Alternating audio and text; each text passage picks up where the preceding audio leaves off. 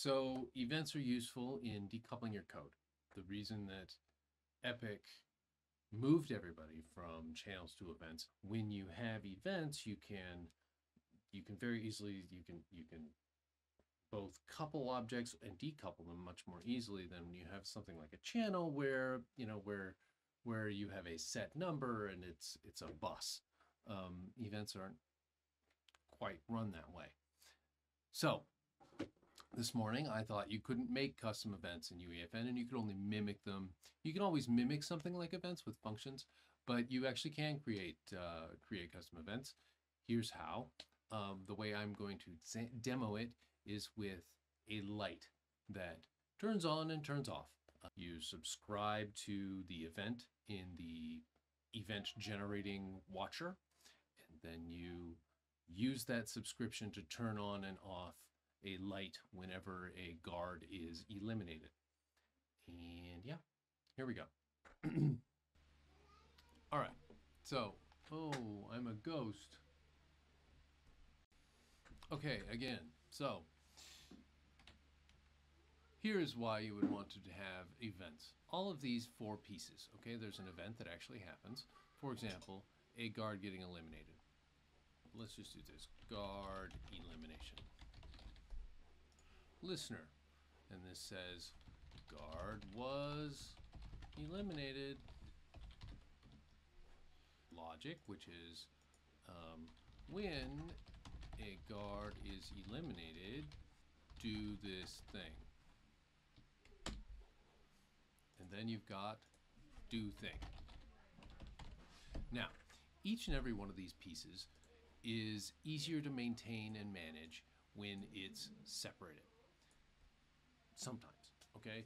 When you're building something quickly, which small UEFN maps will definitely be built quicker and need a lot less infrastructure like this, you don't need this. But if you're going to build a lot of maps and you want to have tools in your tool belt to connect things and, for example, accolades. So if you wanted to have all of your accolade logic here, and you wanted to be able to listen for specific kinds of events and then have your accolade logic based upon those events stored in a separate file that was easier to connect things to, then you would have a better time hooking it up with this logic, with everything separated.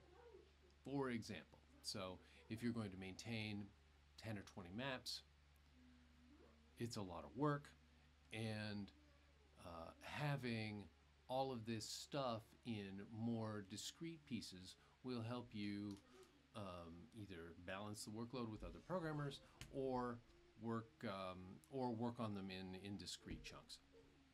That's what events are really good for. They're good for looser coupling of your code.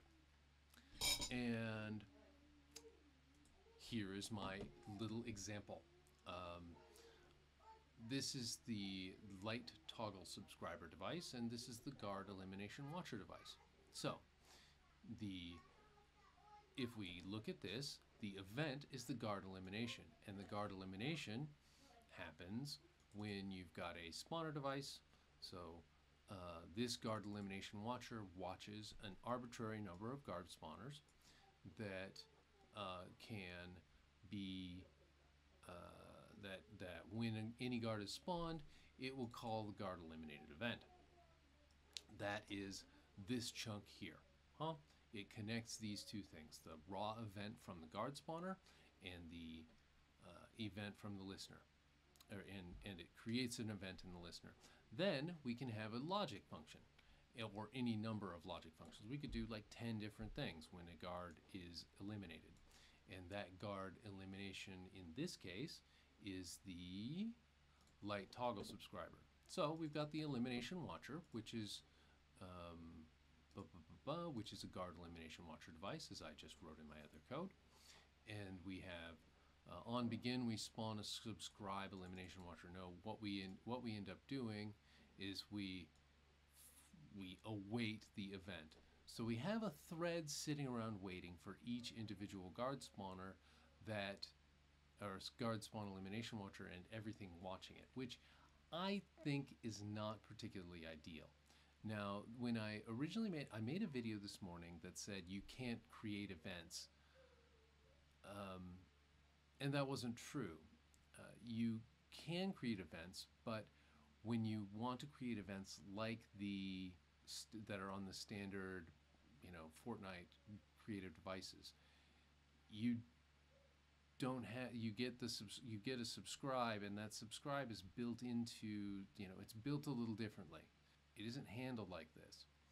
And this is the code sample. This is the way that the code samples I've found operated, where they in their they create a whole thread, they spawn a whole thread for waiting for this event, and then when when that activity happens, they spawn a new thread, and then they call the action. In this case, it's toggling the light device. I think that's probably, I mean, it's Epic's problem that you're spawning all these tasks that need to be waited upon. And that might be how the core devices work too. But it seems inefficient to me. It seems like it's not going to, if you were to do a lot of them, it wouldn't be effective. End of commentary on that. So I put the sample code in the device land repository, which you may enjoy taking a look at. It's a repository of all the test code that I built over the 6 months that I was really active in UEFN, and you're welcome to it. The two files that you're going to be interested in are the guard elimination watcher device and the light toggle subscriber device. Okay, so here we go. I'm going to load up into Fortnite and test. And you note that when I eliminate a guard, the light in the background is flipped on and off. It flips on, it flips off. Every time I eliminate a guard, it just toggles it, which is what we were aiming to do. And yeah, there you go. Note also, when a viewer eliminated in quick succession, it doesn't really work right. That's something that I'm worried about. That's why I wouldn't create an event like this. I just wouldn't use this. I would work very hard to make my code much more closely coupled. Because it just doesn't seem to me like if you put too much load on this, it would work as well as the existing events do. And I would use straight subscriptions and function calls personally. But that does involve tighter coupling. 6 one, half a dozen the other. Anyway, there you go. Like, subscribe, ask me more questions. Bye.